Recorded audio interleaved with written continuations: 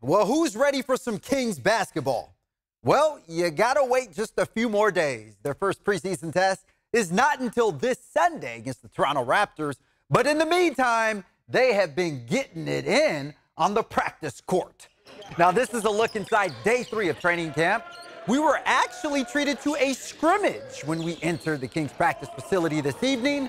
And according to the players, the intensity, grit, and overall effort by everyone has got this team feeling good and optimistic heading into their first preseason game. For last year, I think we're way ahead. You know, like I said, everyone's in shape, so like it didn't get sloppy. We just kept playing, being physical, competing, and it was fun. Yeah, just year 2. I think everyone's trying to play the right way. I think that's really good to see. You know, the ball's moving.